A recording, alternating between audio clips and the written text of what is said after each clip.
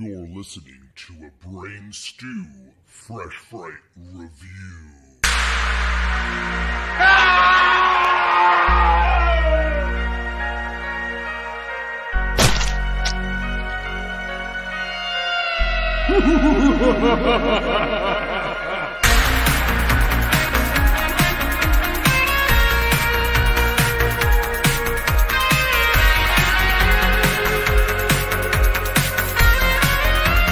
What's up, creeps, and welcome to a brand new Epic Film Guys Fresh Fright review. I'm Justin. I'm Jeremy. I'm BluBrry, and tonight we have a very special episode for you. You said that really sexually, Well, He did. Are you trying to lure them in? Are you trying to be seductive? I don't have to try to be seductive. I just am seductive. I really think it's the You cutoff think shirt. so? No, I don't think so. Anyways, before we get started with the episode, Brady's wearing an affliction shirt, and he's really feeling himself. I went to Kohl's and I said I want the affliction shirt, brother. Actually, you're wearing an Ice Nine Kill shirt, which would signify that you're like a 13-year-old girl. What the fuck does that mean? Nothing. Do you know who Ice Nine Kills is? Yeah, do you? I do. They're my I life, do, and I see, Justin. They're and my I life. see all of the 12-year-old girls at the Hot Topic, the local Hot Topic, wearing their shirts. Okay, well, I'm hip. Anyways, So- before we get started on our review, which we will talk about in a minute, and Eventually. announce, I think we should talk about a brand new trailer that dropped for David Gordon Green's new masterpiece, The Exorcist Believer. It's bound to be the new biggest box office hit this October. It's bound to be considered one of the best horror remakes slash reboots slash requels slash whatever the fuck it is of all time. I mean, I think it's a masterpiece already, but I want to hear from even though you guys. haven't seen it. Before I'll say that before I get Righteous into it. Gemstones is a masterpiece. So I'm gonna go ahead and throw that out there. That he's got Yeah. some win. He's got some win under his belt, and Halloween 2018 is a great Halloween movie. Yeah, sure. But what do you think, Jeremy, about Exorcist Believer, based on the trailer? Because we all saw it last weekend. We all went to the movies. We all saw it. Yeah, I was anxiously anticipating seeing this trailer. Just like when the submarine thing happened with Ocean Gate, I kept refreshing my internet, like, yo, did they find those fucking people yet? That's kind of what I was doing. That's like a fucked up analogy. But I'm like, that's like, I was invested. You know what I mean? So I kept refreshing YouTube. I'm like, when is this fucking trailer dropping? Because I was legitimately curious and also hopeful. Like, I obviously did not love, the last two movies that he made. But this one, I was like, I want to see what he does. Especially because, like, dude, he's got the internet. He knows what fans fucking said about him after the most recent Halloween movies. Yeah. Fans are fucking throwing eggs at his house while the studio's sucking his dick because of the amount of money that those movies made. So it's like, which one is what you would prefer as an artist? You know what I mean? Who knows? Mm-hmm. But I was excited for it. Optimistic, I would say. And, man, it just looks like the most mediocre, phoned-in thing ever. And I gotta tell you, man, the part that they chose to put in the trailer with the body and the blood, and it's like, it was so ridiculous and not impactful and not effective at all that, like, they did all those weird camera cuts where it was, like, zooming in on her face and splicing different camera angles together. The body and the blood! Like, dude, it was awful. Cringeworthy.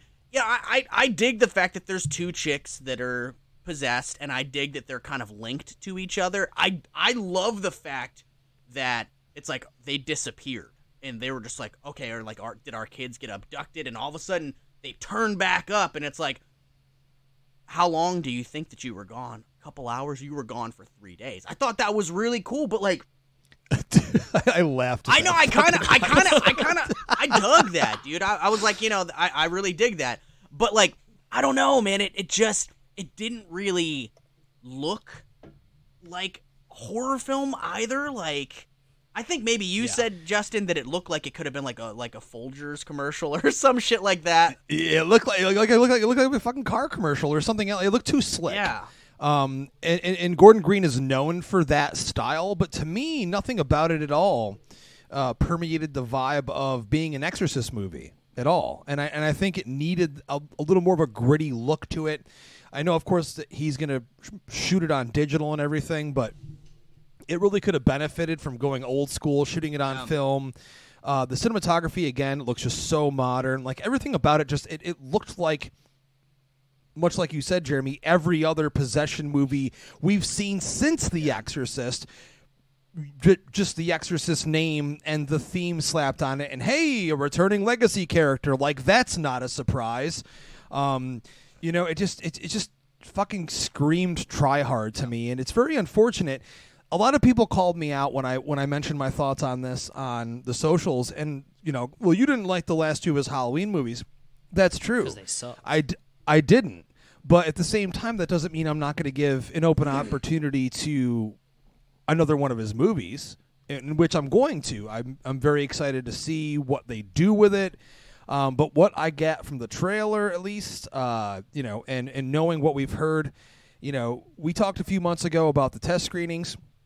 I have actually spoken to a few people personally that were at some of those test screenings, and they relayed to me that the movie is in trouble. And you know what? Blumhouse probably doesn't care because they know they're going to make a shitload of money off it regardless if it's good or not. Like, they don't care about Rotten Tomatoes or anything like that. They just want to make a lot of money off the brand, the IP. That's what they did with Halloween. That's what their way of making movies is. And Jason Blum is a smart guy. I mean, just walking out of the theater after seeing the trailer, mind you, I saw it with Oppenheimer, really interesting choice. Yeah. And there were intentional laughs during the trailer from the audience that was there to see Oppenheimer. So that, to me, made me realize, like, I don't think the movie's in trouble. Brady? Yeah, I mean, I don't know. When I watched the trailer, all I could think of was Villeneuve's Prisoners. Like, that's the same vibe it gave me. And for me, it's like, cool. But that's a good movie. It's a good movie, but that's a drama thriller. That's not a horror. And, like, that's not an Exorcist film. So watching this, I was in the same boat where I was like, well, it doesn't feel like an Exorcist film. Like, it feels like a film about an exorcism or a possession or whatever you want to call it that we've gotten in the past 10, 20 years or anything that the original Exorcist has spawned. But it just, it felt slick. It felt very, like, not over the top, but just very, like, right, like, on the head of what David Gordon Green thinks The Exorcist should be and what he wants to do with it. And it just feels like Halloween 2018 all over. Like, we've talked about it on the podcast. Like, we all love Halloween 2018. I think we can all agree that he did really great with that movie. But what do we expect after that? Like, I don't think that he has 3 good movies in a franchise in him. I don't. I don't know if he has one good one. I mean, well, Halloween 2018. I think we can all give him that one, but I mean, I'm saying in terms of The Exorcist. I don't know if he has one good one in him. I mean, again, interesting ideas on display, and I think it's 2 different types of movies too. Like, sure, with Halloween, like, you've had so many movies come out where you can retcon, you can do this and that, like, so you can kind of make it your own and say, all right, well, we're going to go back to the original, or we're going to go back to the second one, or we're going to do the Thorn trilogy, whatever you want to do. I don't think that same applies to The Exorcist. It doesn't, and a Halloween movie is much easier to make, and that's why there's been a whole shitload more of them than there has been Exorcist movies. But again, the whole thing just reeks to me of, we already know that he got the job based on the success, how much money and he the made. money Blumhouse made off of the Halloween movies. It was, hey, we bought the rights to this. Like, do you want to do that thing again where we both make a shit ton of money? Yeah, okay.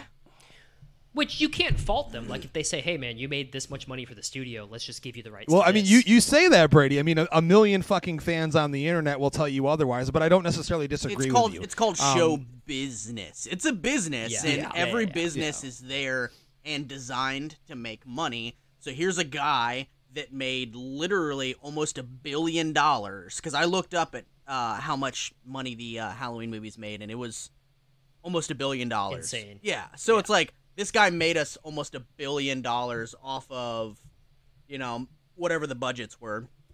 Let's do that again. We bought the rights to The Exorcist, man. Do that hat trick again. Make us a shit ton of money. So I get it, and I get why they chose him. And I mean, he brought Christopher Nelson along again for the ride, and he did all the special effects for the most recent Halloween trilogy. Yeah, I'm sure all the effects. Oh, dude, it'll be amazing. I'm They look at all concerned with that. Another piece of imagery that I really loved from the trailer. So, like, I'm not here just to shit on it, right? Like, there was enough in the trailer that I did like, and I thought that there were some great ideas, while also looking very mediocre in other parts. But, like, the part with the two girls where they're, like, back-to-back but looking up, and, like, there's all these silhouettes, and it looks like they're in a pentagram, and they're going drip, drip, drip, and they were like, and then Ellen Bernstein's fucking 157-year-old ass is like, that's going to the same heartbeat as Evelyn, or whatever the fuck it is.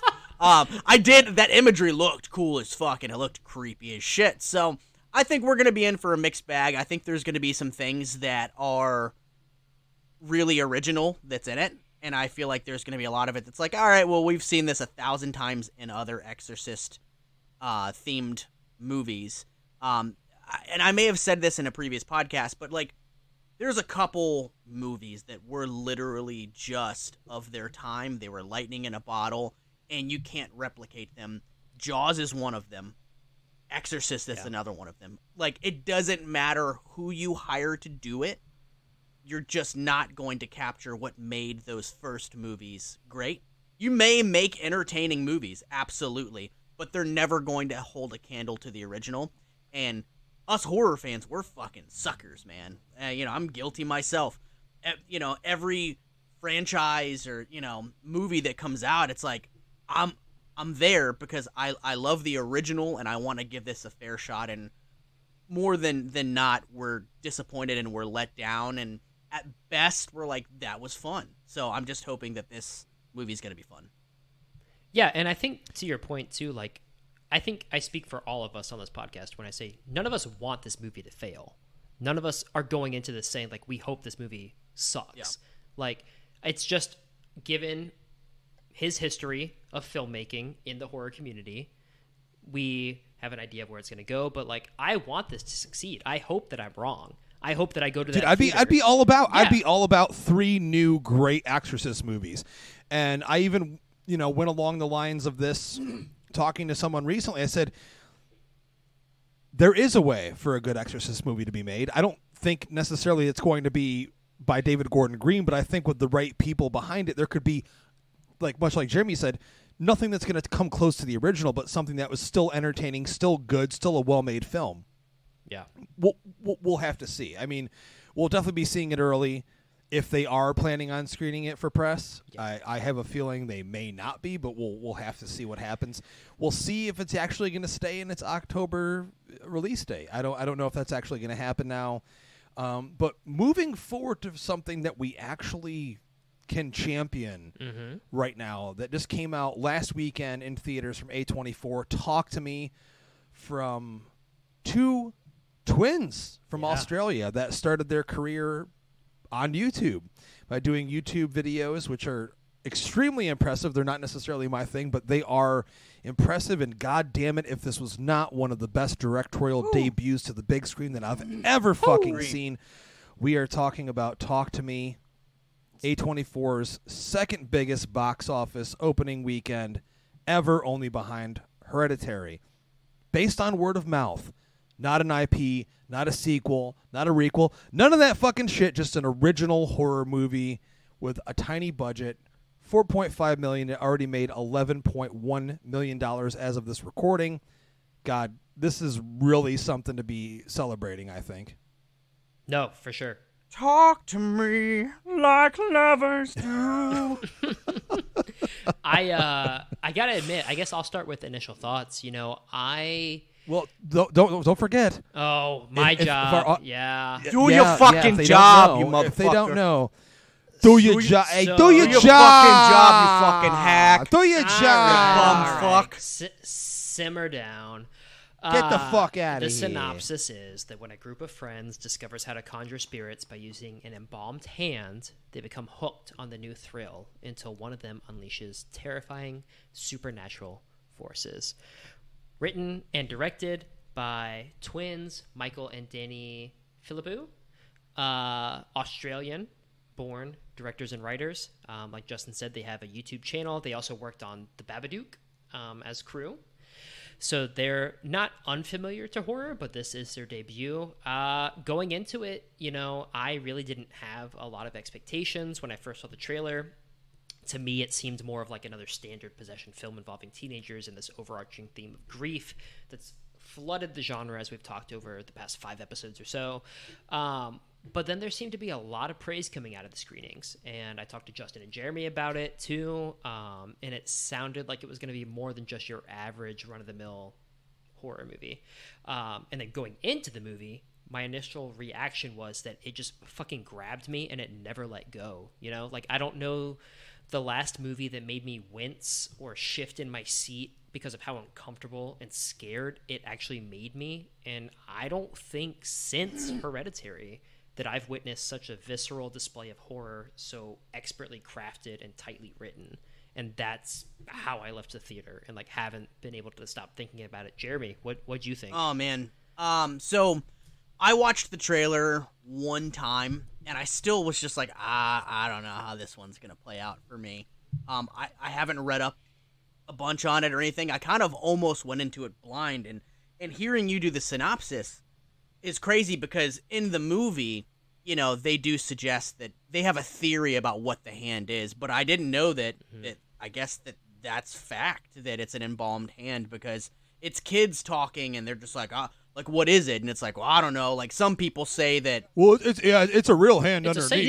Yeah. So I kind of just took that as like, well, you never really know what it is. So that's pretty wild hearing that it's an actual embalmed hand. So I didn't know that was actually part of the storyline. If I can cut you off real quick, like, there's a story behind that, because I've been reading a shit ton of interviews with the directors, because like it's fascinating to me when people come out of nowhere, right?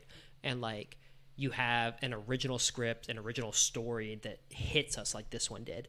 And when they were talking, one of the directors, Danny, he said the embalmed hand comes from when he was in an accident, like a car accident, when he was 16 years old, and he split his face open. They thought he broke his spine. It was pretty bad. And he said that while he was in the hospital, no amount of blankets or heaters or food or anything could stop him from just like shaking uncontrollably. Like, the doctors couldn't figure out what was happening. They ended up thinking, like, is it shock? Is it something that his body's doing? But that when his sister came and sat beside him and held his hand, that was the only thing that stopped him from shaking the entire time he was in there. And for him, it created this really strong image of human connection that comes from a hand. And so they have 2 separate scripts that came out. So they had an original script that they wrote and submitted, and then them and the producers said, this is going to be way too like gory, way too bloodthirsty, way too splatter film is how they describe it, and they wanted to kind of tone it back, but the hand stayed, and so the embalmed hand came out in the second script, and they said this is exactly what we need for it. So I just wanted to throw that out there because you were talking about it's that. So the whole premise of this movie is so original. It's so brand new. Like, it's unlike anything that I've seen in a film before, honestly, as far as the plot of this movie. So I went and saw it with my buddy Ian, and with my buddy Brian. And again, I had no real expectations other than I heard it was getting positive word of mouth. So I'm like, cool, this might be something. So, dude, it was such a fucking wild experience seeing this movie in theaters, man. Like, I don't think there has ever been a time where I've watched a movie in the theater where I was moving around in my seat. There was one point I literally put my hands over my eyes, like, subconsciously, and then all of a sudden I'm like, oh my god, like, my hands are over my eyes, like. Jeremy, you did the same thing that Danielle did when she was sitting next to me watching the movie, and I can't fucking believe it. You did it. I was squirming around in my seat. I was literally going, oh, Man. oh. Like, Yep, dude, exactly. It is so brutal, but not in an over-the-top way, but it's so brutal, and it is unrelenting, and it doesn't give a fuck about how that makes you feel. It was an unbelievable horror experience, man. Like, I legitimately had such a great time with it, and it really, one of my buddies, Rob G, posted that it made him feel what A Nightmare on Elm Street made him feel when he was a kid. And I honestly, I'm like, dude, yeah, absolutely, because it made me uncomfortable. It made me squirm. There were points of this movie where I was legitimately terrified because I was invested in these characters. That's another thing that this directing duo did fantastically, is like, I gave a shit about these characters. Well, we can definitely get back to the characters, man, because like I have a lot to say about that, given I'm the person on the podcast who always says that I need more. But Justin, before we get into characters, like, coming out of the theater, like, what did you think? Was it the same as me and Jeremy, where like you kind of went into it not knowing a lot and like just heard word of mouth? Yeah, I heard word of mouth immediately. You guys aren't on the Twitter sphere, which is fortunate for you. I don't give a fuck what they call it. Myself and Joe from Movie Dumpster said the same thing. Like, who gives a fuck what it's called? It's the same shit. Tweet, post, you're still going to release the same content and spew the same shit. But the reality is, what we do, we see movies early, this, and that, and we got to attend. You couldn't make it, but I got to see an early showing of the movie. And yeah, I mean, there was decent word of mouth up until the point when I saw it. But when I watched the movie, I had not low expectations, but probably just like mid-level that I have for anything that I don't really know what I'm getting into. And the movie fucking blew me out of my seat. Absolutely just, I mean, I said this to you, Jeremy, via text. The movie holds right up next to It Follows and Hereditary as the last few horror movies that really challenged me and really, like Brady, you said earlier, like my initial tweet about the movie, it pulled me in, it held me fucking tight, it would not let me go until after I left the theater. Then even then, I could not stop thinking about the movie for days. I still am. And I can't wait to watch it again.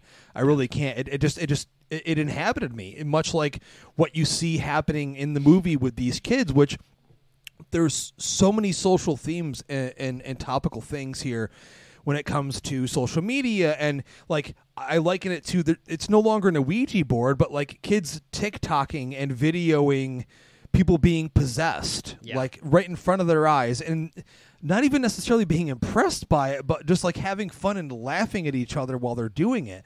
It honestly even likened to a few years ago when kids were eating Tide Pods. Like the shit that kids are doing now for recognition and reconnection within the algorithm of the world that we live in, it really just hit hard. But it didn't annoy me.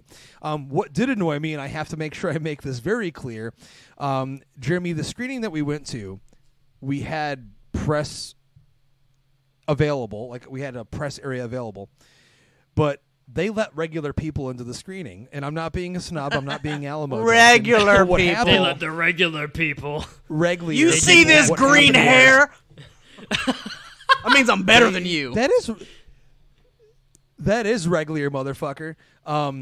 What happened is a bunch of teenagers came in 15, 30 minutes late, 45 minutes late. I actually witnessed this firsthand. And it's an hour and a half long movie. What did they come into? Dude, kids were filming the movie with flash on. They were taking photos of the movie with flash on. They were talking to each other during the movie out loud, like regular volume. They were sitting and looking at their phones with the brightness all the way up. And I was really angry, but then I watched the movie and I was like, the movie is connecting with them and they're still on their phones. This is the audience that it's meant for. It's not necessarily meant for me as much as it is for them. and it still worked for them. And when the movie ended and they were leaving, they were all laughing and joyous and hollering about how great the movie was. I guess that's how kids today watch movies. But weird. I mean, I was pretty appalled by what I saw. But Brady, like, you were going to move on to the character. Real quick movie. before you do that. Go ahead.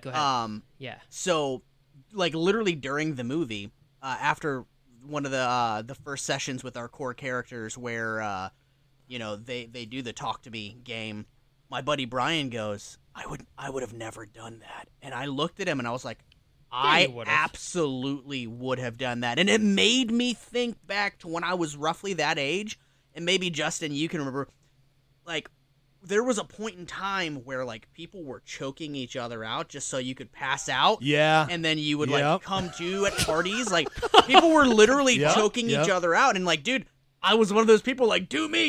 And it's like, dude, looking back at me, I see that you've never... Some good old crossfade in here, brother. Yeah, like, looking back, I'm like, dude, it's unbelievable that we didn't accidentally kill, like, one of ourselves, like, doing this stupid ass fucking chokeout game at parties when I was fucking 16, 17 years old.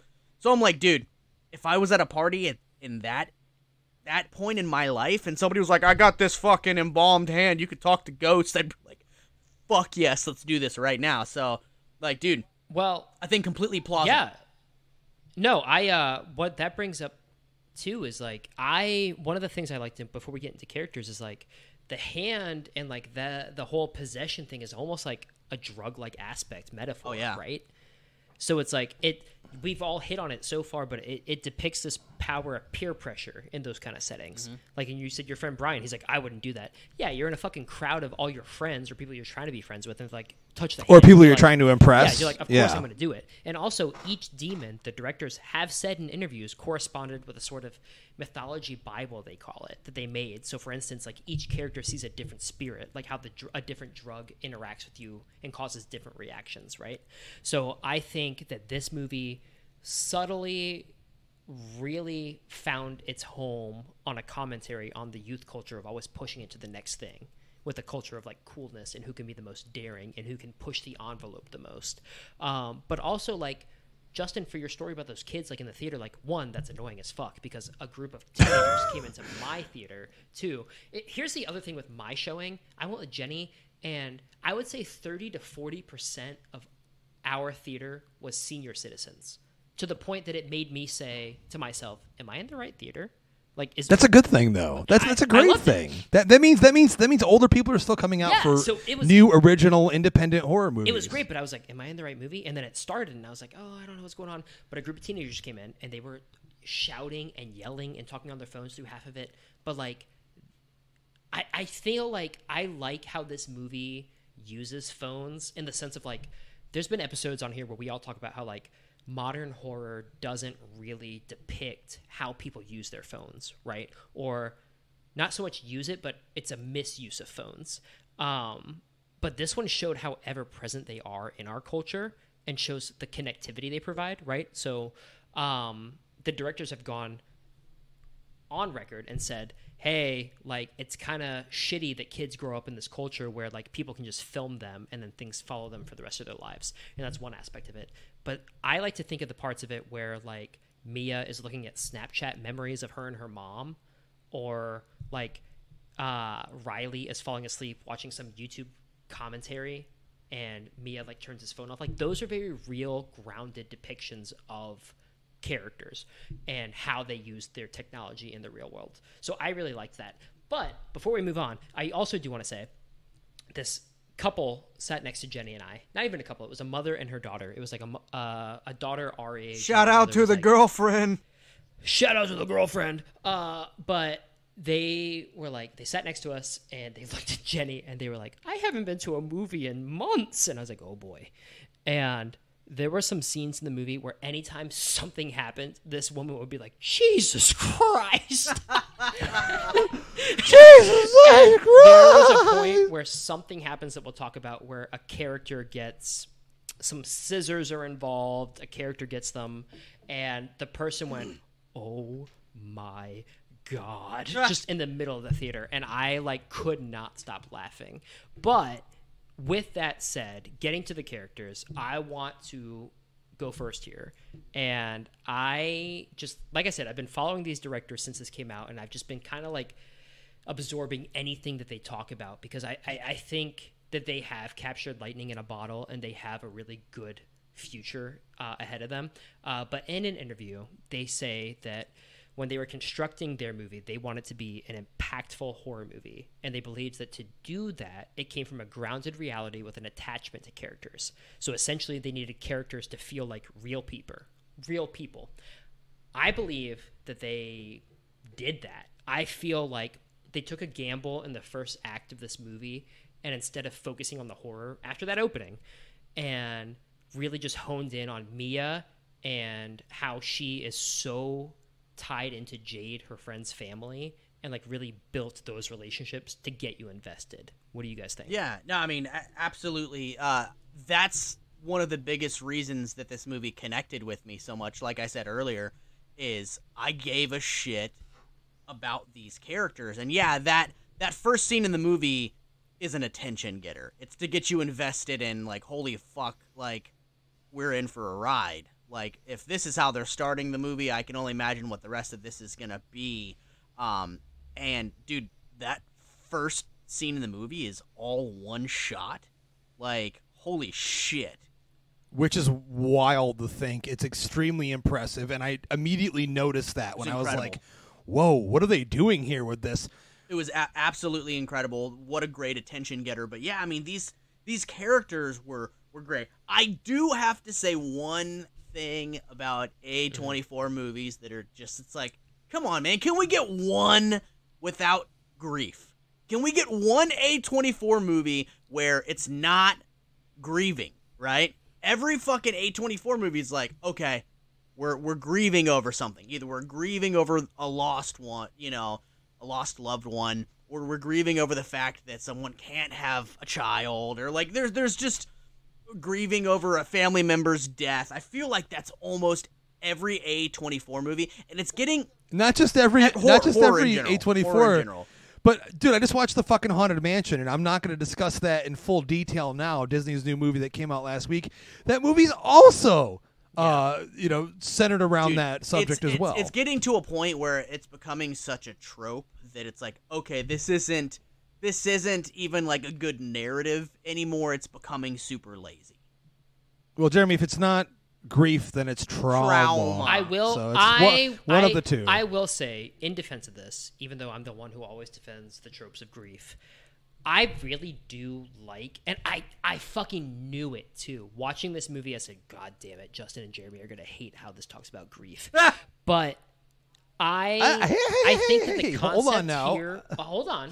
I think that the way that they showed grief in here was something different in terms of that they showed that grief in this movie was seen as an open invitation to predatory forces. I agree with that. So I feel like in this movie it can be spirits, but in our world it can be a relationship with someone, or it can be whatever. So I do like that. I do think that it was necessary for the way that they played this one out.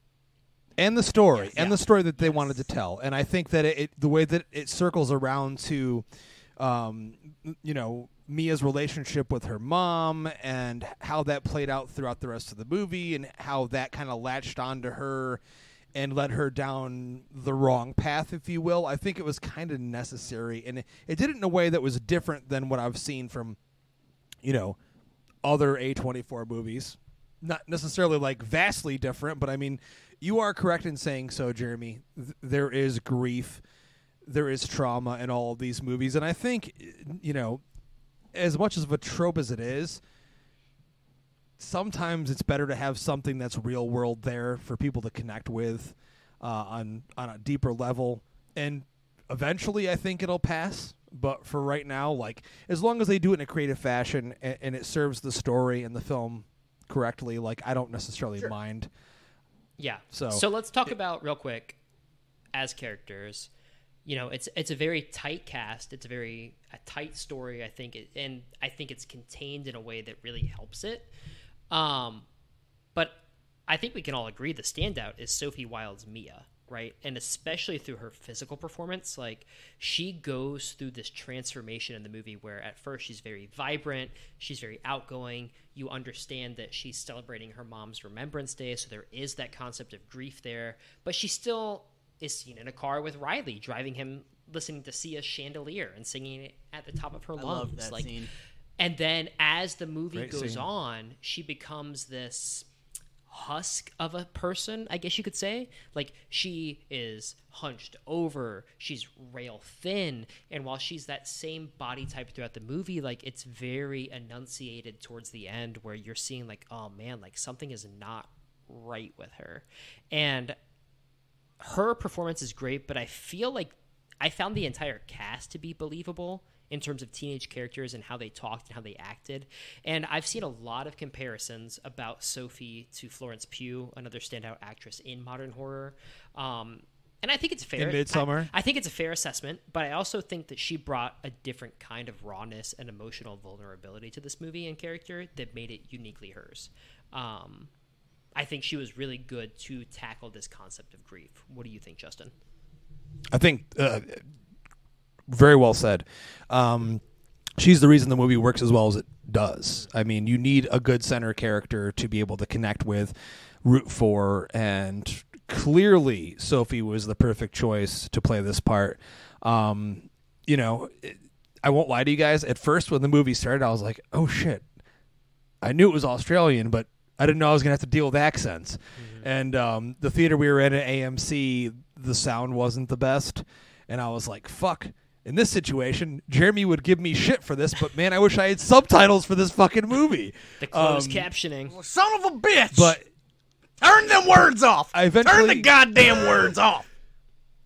I eventually got used to it because when my daughter was young, she used to watch all these New Zealand mermaid shows. Oh my And God. I Oh, had, yeah. Oh, no. Oh, no. Zane Claire! Zane Claire. Oh, no. So I had to get used to that. So, I mean, I eventually got used to the dialogue and, you know, all of that was perfect. The relationships between the teenagers was as real world as I've ever fucking seen in a modern horror Absolutely. movie. I shit you not. I felt like I was watching just like real-time, real footage of kids just interacting. You know, the dialogue was absolutely just spot on and all of that, like in the way that today's teens interact with one another, how they socialize. I mean, the first party we see, you know, when they first do, the talk to me ritual, it was like, it kind of seemed like a lame-ass party, but the second they broke that fucking handout, everyone got wild and got nuts. Yeah. And it honestly, as a viewer, got me excited to be there, like I was in the room. When I say that the movie pulled me in, grabbed me, and held me tight, I mean it in that way where I felt like I was actually in the same room as these characters.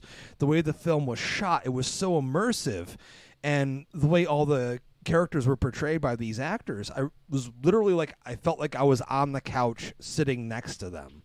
Maybe it helped that there was a bunch of obnoxious teenagers sitting in the theater right down the road from me, but I digress. I mean, either way, I think that the character of Mia will, and I'm not this is not hyperbole. I'm not trying to like just push the movie, but I really do think this character will go down in horror history, if not now, in the next few years, as one of the most memorable. Yeah, Jeremy, so, like, I don't know, man. Like, you are a big people person, and you're one of the most social people I've ever met. So, like, do you feel the characters matched that energy? Like, they seemed realistic? I feel like, yeah, this is one of the greatest depictions of how kids interact in the real world, for sure. Like, nothing seemed like, oh, this is some fucking writer asshole that doesn't know how kids talk, that doesn't know how kids interact with each other, aka Rob Zombie. Like, watch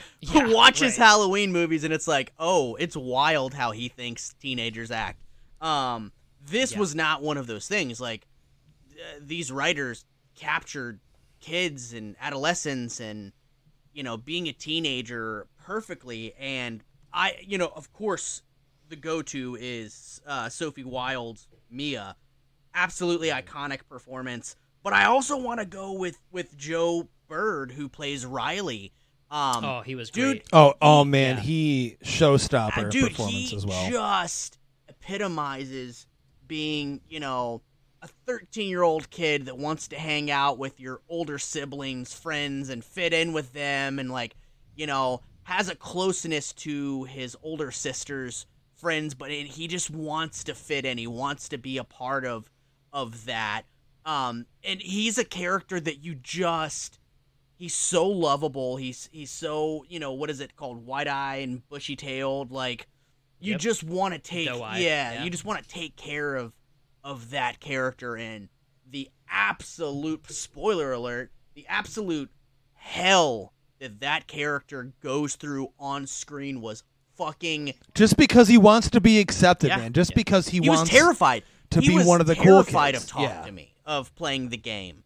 But he's willing to go through with it because he wants to fit in. And, I absolutely sympathize with that. I think all of us at some point in our youth do something that we typically wouldn't do in order to fit just in. for acceptance. Dude, I went to fucking Mennonite school. You know how much I had to do to try to fit in during that and after that? Turn butter? I mean, Brady, now look at you now trying to fit in with all the 12-year-old girls at the fucking local mall. Look at me now. I'm wearing fucking Ice shirt. 9 Kill shirts. Come on. But no, to your point, Jeremy, there's a moment when Riley, he begs and begs to allow them to say it's okay for him to play the game. And his sister leaves the room. She's like, no, it's not happening, because her boyfriend fucking made out with an English bulldog, which I can relate to because I have one at home. That scene also, I was like, why that? I feel like that scene went on for so long. I'm like, okay, can we be done with the bulldog sticking its dog tongue? No animals were harmed. I mean, my bulldogs, they love to lick the face, but I would never stick my tongue out and allow them to lick it. I want to talk about that scene because it was something that really worked for me. Not necessarily the French kissing a bulldog. Brady loves watching human boys make out with English bulldogs. That's not true. Let's get that. The tongue was right in there. But I think I really liked it because it reminded me of a Sam Raimi Evil Dead style demonic possession, right? Where this Mr. I don't like Evil Dead. I like Evil Dead. I don't like Evil Dead 2 because it's the worst fucking horror movie ever made. Anyways, that's factually incorrect. It's factually correct. I will get a you're petition right. The to only prove other you're movie wrong. that's made worse in Brady, horror is Hellraiser. How dare you? How dare how I? Dare how you? dare you? How dare you? How dare you? Anyways, he's a super Christian boyfriend, Josh, who we've all heard through the whole movie, doesn't even try to kiss her. It's been 3 months. He doesn't try to have sex with her. And then he becomes possessed in his Talk to Me seance, and he turns into this super horny dude who's humping the air and moaning and making out with the bulldog. I don't know, man. I feel like that's exactly what Sam. It was a pretty handsome bulldog, though. It was. The bulldog's name was Cookie, by the way. It was a great bulldog. I said, hey, that's Justin, and even Jenny looked at me in the movie and said, oh, Justin, huh? And I said, yeah. But I really liked that scene. That was a standout scene for me. I do think, though, if I have any qualms with this movie, it's the ending, because I felt like it was a little reckless. We're not there. We're not there yet. We're pretty much at the ending. No, we're not. We're not at the ending. Me and Jeremy were just talking about Riley's Talk to Me experience. Riley was good. All right, so another scene that's if we can't go to the end, I will talk about another standout scene, and it was for me when Mia is at the hospital and she thinks that they can, spoiler alert, she can hold the hand and figure out where Riley is. And so she's like, maybe we can save him. They figure out there are spirits that are haunting him, hurting him. So she holds the hand. She meets a little girl spirit who's like, I can take you to him. And then it flashes to this gruesome depiction of Riley just being devoured and torn apart by demons. And that was the scene for me where I had to look down and, like Jeremy said, put my hands over my eyes because I was like, that's too much. I cannot take that right now. That's the scene right there, Brady, that confirmed to me that the Phillipou brothers are the 100% perfect choice to helm a brand new version of A Nightmare on Elm Street.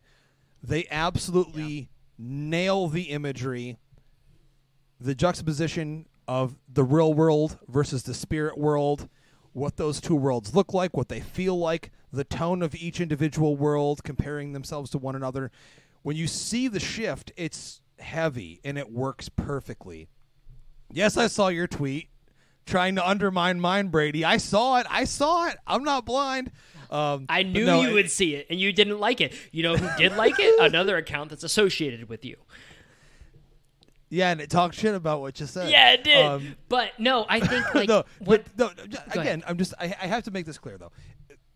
Not every new filmmaker or new horror movie lends itself in a way where you'd go, those guys would be right, or that filmmaker would be right to do a new Nightmare on Elm Street movie.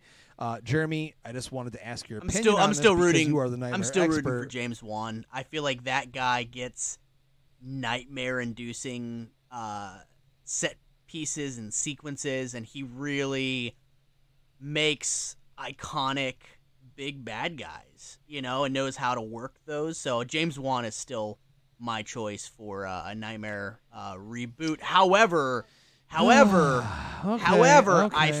feel like these guys would do a fucking fantastic job for sure.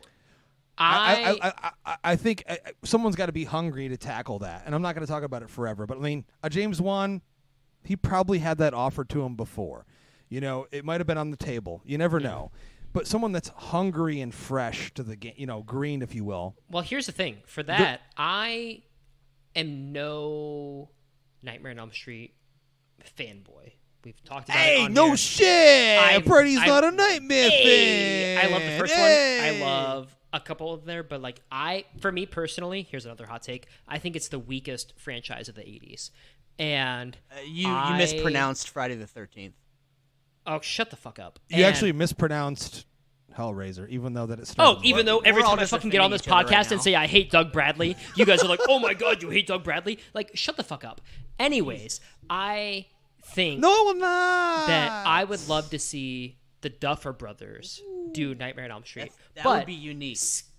Scaling back. I already said that. Real quick, scaling back. In my tweet, I didn't mean that we shouldn't try to herald new directors or people who we think are good, but it just feels like every new unique original movie that comes out or something that captures the essence of the 80s, everybody's so quick to be like, this would be perfect for this movie. This movie, Duffer Brothers would be fantastic. But it's funny when you mentioned Duffer Brothers, I was thinking of the fucking guys that made those creep movies on Netflix. Oh, their brothers. Fuck. What is their name? Yeah, he played it. He played in the league. What was his name? You said God. Well, you said Duffer Brothers, and I thought of those guys, and I was like, no, I know who you're talking about. Were my number one choice after the last season of Stranger Things. Jeremy, we talked about that on our review. Dude, the most recent. It was the Duplass. Yeah, brothers. There you go, close. Yeah, dude. Justin, honestly, Duffer and Duplass. The most recent season of Stranger Things literally is a remake of A Nightmare on Elm Street. Yeah. But anyways, just to your point, Brady, I was just going to say, I would like to see something within the same tone and nature for that franchise moving forward. We know at this point Warner Brothers is not doing anything with it, or Wes Craven's estate or anything like that. So. It is what it is. Mm-hmm. But when you see filmmakers kind of hearkening back to that, I mean, it's clearly influenced by it. You can't mistake it in any way. It's there. A group of kids, they're all experiencing the same thing. There's a moment when they're trying to find, the victim's brother from the opening scene. Duckett's brother or whatever his name is. And they're at like a bus station or whatever, and I was like, "This feels like a Nightmare on Elm Street movie." It felt like all these kids were unique and individual. And Cole, it was Cole. Yeah. So I mean, if it lends itself well that way, I'm going to see it that way. I get that, and I don't. Here's the thing: if they can find a director and a cast to do Nightmare on Elm Street, that's great. But I feel like it almost undercuts when there's a new directorial debut, and they're like, the immediate reaction is to be like, they should do Nightmare on Elm Street, because to me it's like, just give them their thing, let them have it, don't automatically assume this person would be great for this. We've already seen what a remake of Nightmare on Elm Street does, and in the wrong hands it does not do well. Exactly, but in the right hands, it could be amazing, and that's my point. You know, and also it will further their career. You know, you never know what's going to happen. Well, they've already signed on to do a adaptation of Street Fighter. So I saw that, they're doing that which next. is And they also, which is hilarious isn't to me it? because Hold on, Go ahead. the directors of Talk to Me are doing Street Fighter, yeah. like a live action Street Fighter. The fuck is that gonna look like? They also said that they would love to do a sequel to A24 based on how it ends because they feel like it can go in many different directions. So they basically said, like, A24, it's up to you. If you want us to do a sequel, like, he said, quote, we'll bloody do it. Like, I would love to see Yeah, I feel like I'm down for this to become the next Conjuring franchise because I feel like there's a lot that you can do with. I mean, dude, here's the thing that I really love about Talk to Me is that they don't feel the need to over-explain anything. It's just, here's this hand. Maybe. oh, couldn't agree more. Yeah, Couldn't here's agree this more with hand. that. This is maybe what it actually is. No one actually knows. You do these things, and you can talk to ghosts. And if you say, I let you in, they can possess you like a party trick and talk to your friends, but you have 90 seconds to do it, because if they stay longer than 90 seconds, they don't want to leave. And if they kill you after those 90 seconds, they get to keep you. Like, holy shit. It's so simple, but so brilliant. And in most other horror films, like, they would feel the need to over-explain it, right? Well, here's what this, and here's the, kind of like the Further in the Insidious movies. Like, they go down a rabbit hole of, like, trying to explain what the Further is and all these things. No.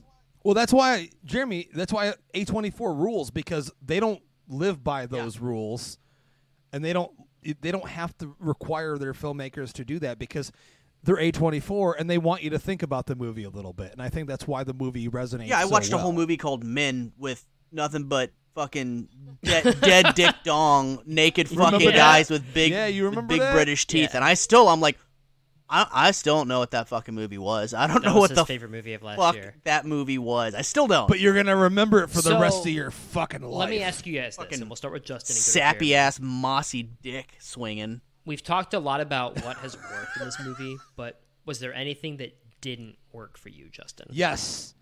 The score. It's non-existent. There's have you looked into that about like what they've said about that?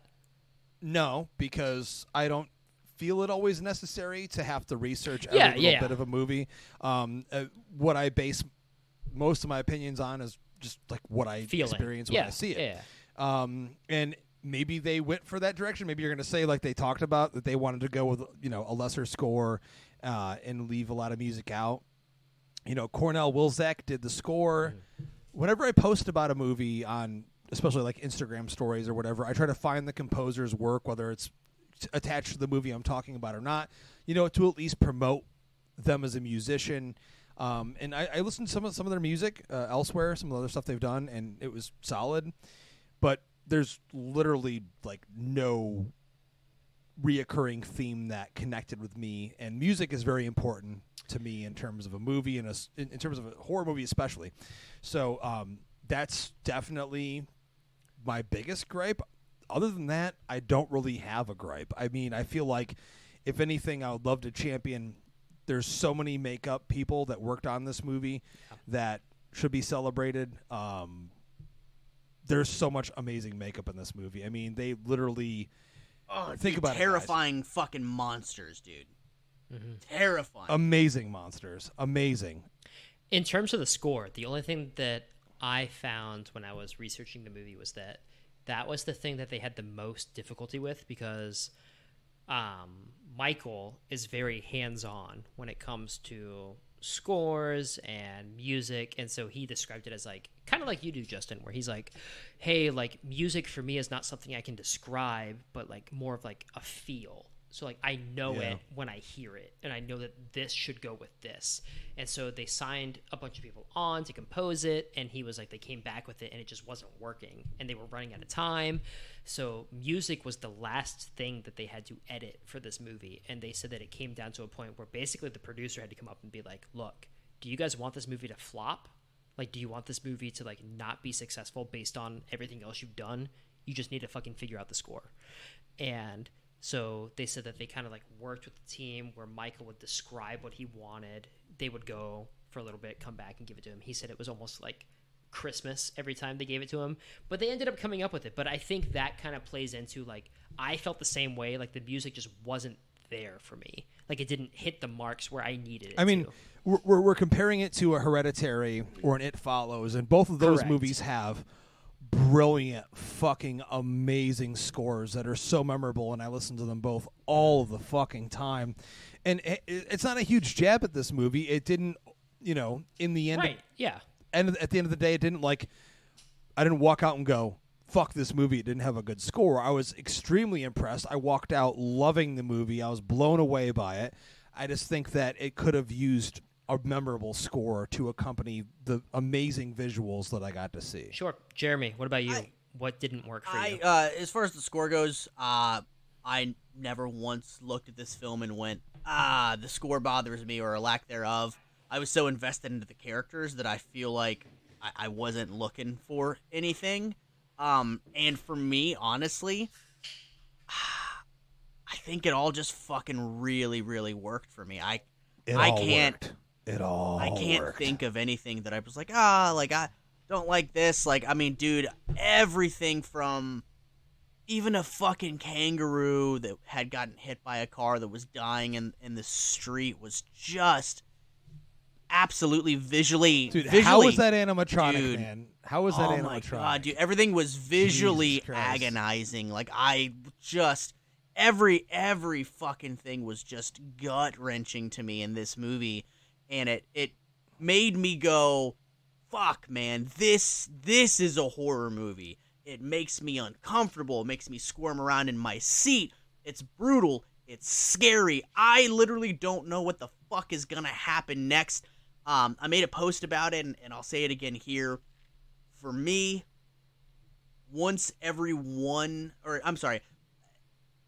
usually within 10 years, 1 to 2 horror movies really fucking do it for me. And I feel like the last time that a movie got me excited, like on this level, it definitely a mix between It Follows, Hereditary, and The Conjuring 2. Like those 3 movies. Yeah. I walked out of the theater and went, holy fuck, that is the horror genre that I love. And that's how this movie made me feel. It made me feel reinvigorated. It made me go, God damn, I love being a horror film. That's what the fuck I'm talking about. That's what this genre is and should be.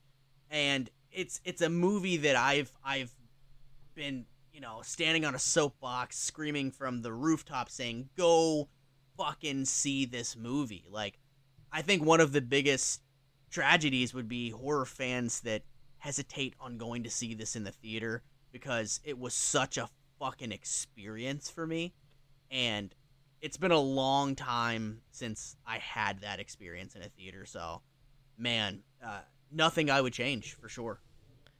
Yeah, I'd agree with Justin. Like the score definitely did not hit the marks that I wanted it to. And then the ending, which I can get to now, even though I tried earlier, it felt rushed. It felt like a fever dream, but like not necessarily in a positive way. And not so much that it ruins the whole movie for me. It felt from the moment, spoiler alert, where Mia picks up Riley in the hospital and starts wheeling him out to the highway, and like it's building up to what's going to happen, this climax, and then it ends abruptly. I like that they do that because it puts you in this kind of shocked phase, but it felt so different pace-wise compared to the rest of the movie that it kind of threw me off in a bad way.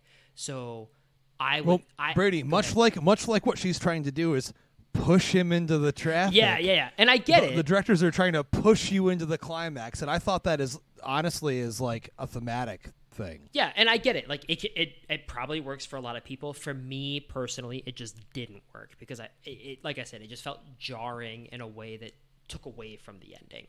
But I love the ending where she's holding the hand of these random ass people, and you're like, all right, she's fucking like they got her, like the demons. The got possibilities are endless now, Exactly. because now they can open this up to the entire world, different cultures.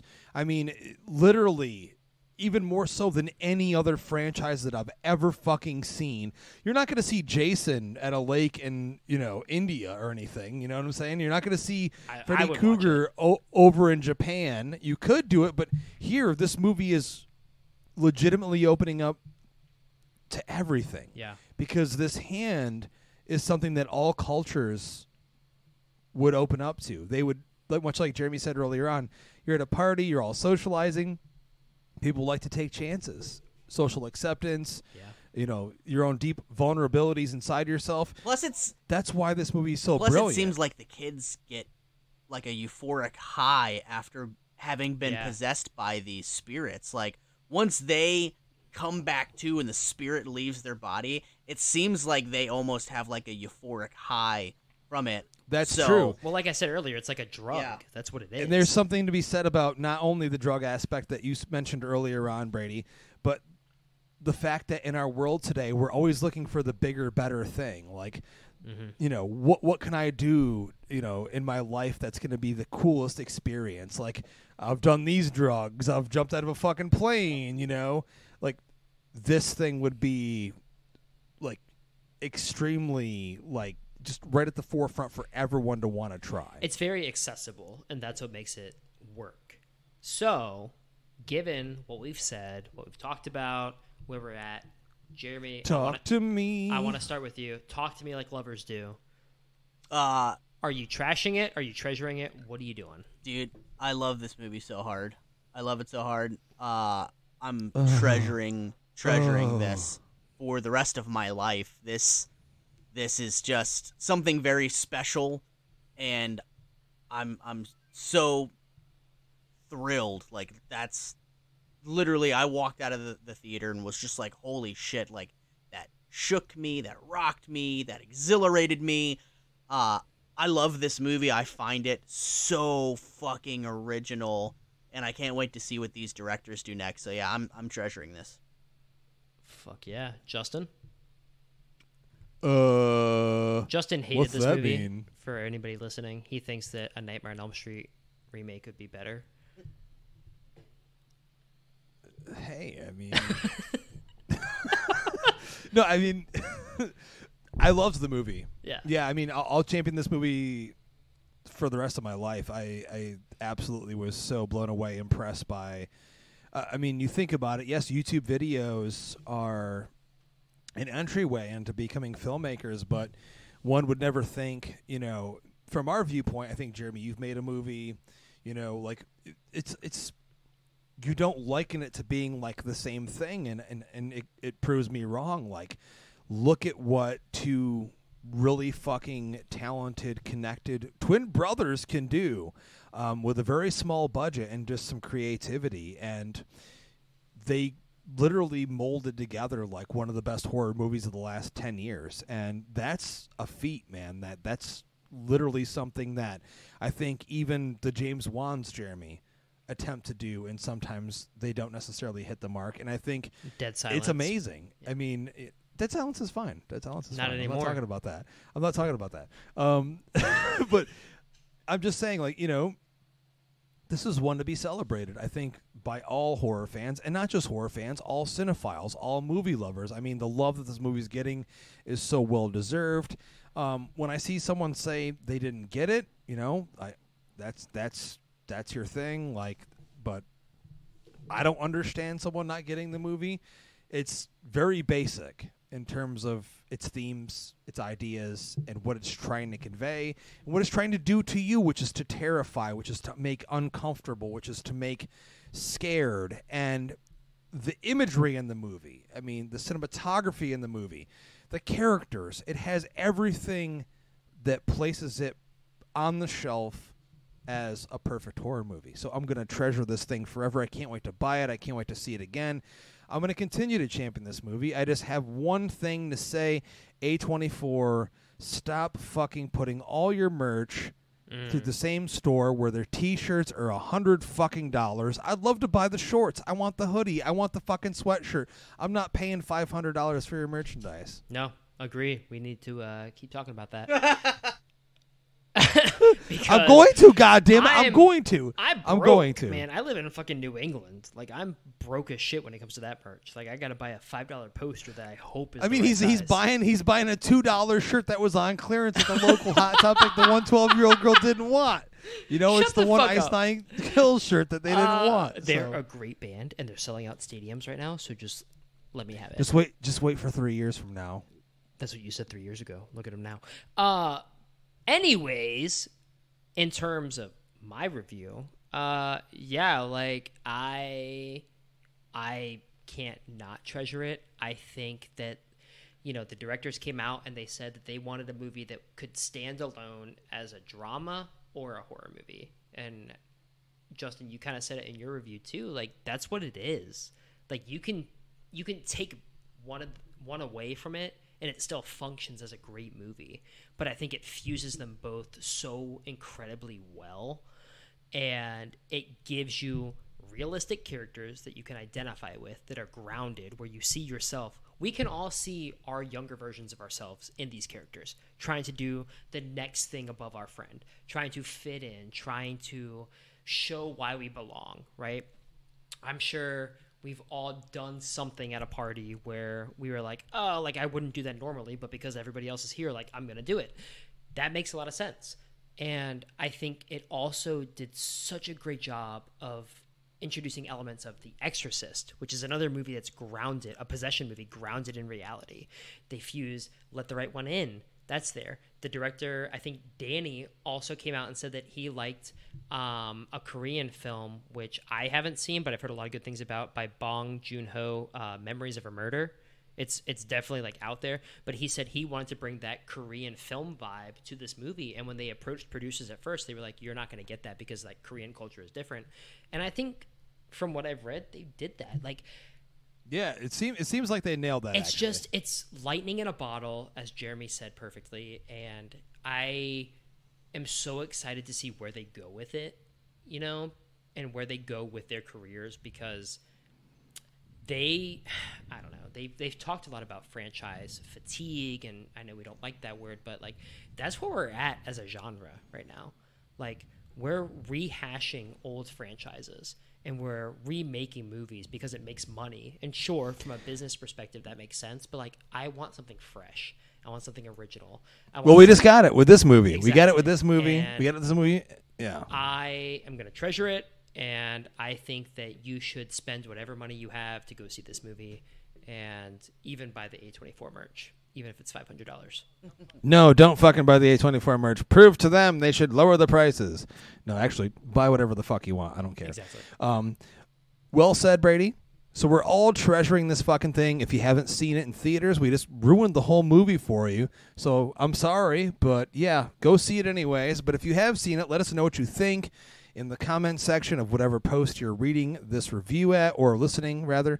And if you're listening to the show for the first time, come say hi. Come on over to our social media at Epic Film Guys on Twitter, Instagram, Facebook, TikTok, Threads, whatever the fuck else is under that. It's everywhere. I don't even know. I can't even count all the things we're under. And if you don't like Brady wearing the Ice Nine Kills shirt and you think that he should give it back to the 12-year-olds, the local Hot Topic, let us know. I'll take it off on right iTunes. now. He's gonna rip it off like the Hulkster I'll take it off right now, brother. with his 24-inch pythons. I mean, they're like They're not- 23 inches. They're not They're 24. They're not 34. They're not 34. Nah, it's all right. Let's be realistic.